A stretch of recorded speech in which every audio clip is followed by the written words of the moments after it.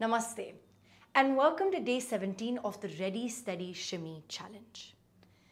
Today we're going to have a foundation movement over which we're going to adapt and incorporate the shimmy technique. Now you will see this kind of a technique usually in a Belody improvisation or a Belody choreography, and dancers use it in various different ways depending on how creative they can get with it. And that really is the focus of this week. So I'm going to lift up my skirt a little bit for you to be able to see what's happening, because the movement doesn't just involve the hips, it also involves a particular way in which we're going to be moving our leg, our knee, our foot. So the movement either incorporates a reverse Maya, so like an inward vertical 8, or a back to forward horizontal 8. Okay? Now, how you're going to do this is you pull the movement in and then the knee starts coming closer to the other leg, and you release the foot to a gentle turn out. You bring it back in, pull the movement, release. In, pull, release. In, pull, release. In, pull, release. In, pull, release. In, pull, release. Now there's also a reaction in my upper body. It's not like I'm just stationary in the upper body and just doing this in the lower body. No, there's a reaction in the upper body. It's responding to that motion.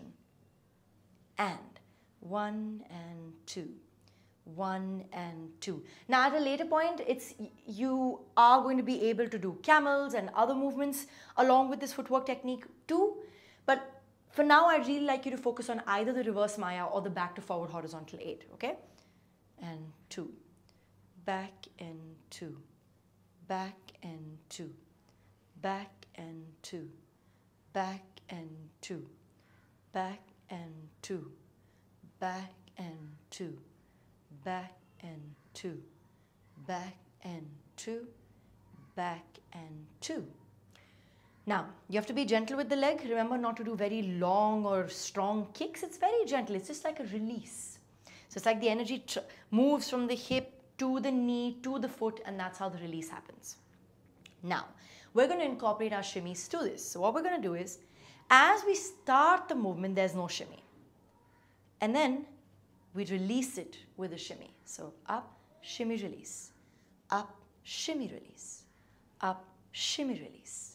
Up, shimmy, release. Up, shimmy, release. Up, shimmy, release. Up, shimmy, release. Up, shimmy, release. Up, shimmy, release. Up, shimmy, release. Up, shimmy, release. Up, shimmy, release. Up, shimmy, release. Up, shimmy, release. Up, shimmy, release. Up, shimmy, release. So the focus is on that shimmy and the release. It's not a very long shimmy because you're doing it only for a certain section of the movement, but it still has to be impactful. It still has to be felt. It still needs to speak. Now, remember arms, usage, space. You can get really creative with this one.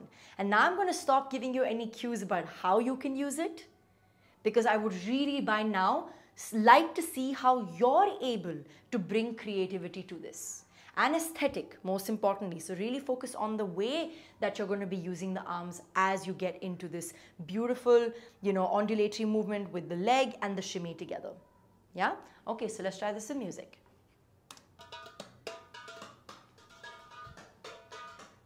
Okay.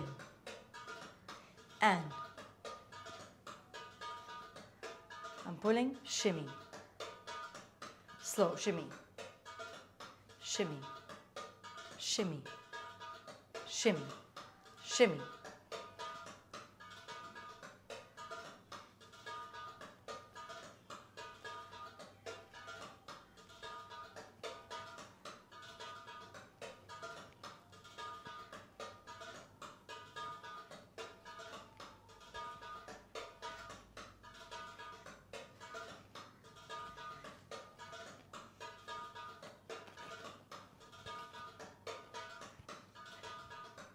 What are the many ways that you can use this?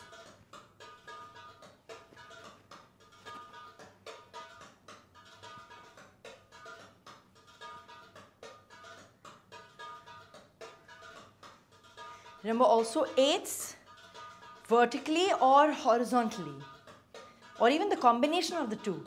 So an inwards but also a forward movement. That could work too. So vertical combined with horizontal also works really well.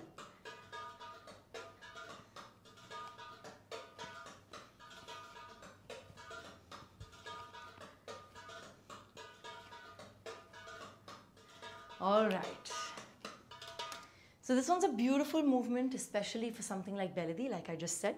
We worked on a bunch of different things for Oriental. We've also talked about a few fusion combos, things that are more apt for fusion. But all of these can be adapted to whatever style you may be practicing. All of these can be adapted depending on the change of stylization, depending on the type of shimmy you use.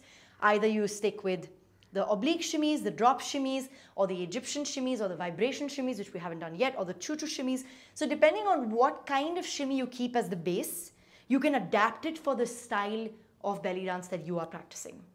Super. Enjoy this one, and I'm going to see you tomorrow.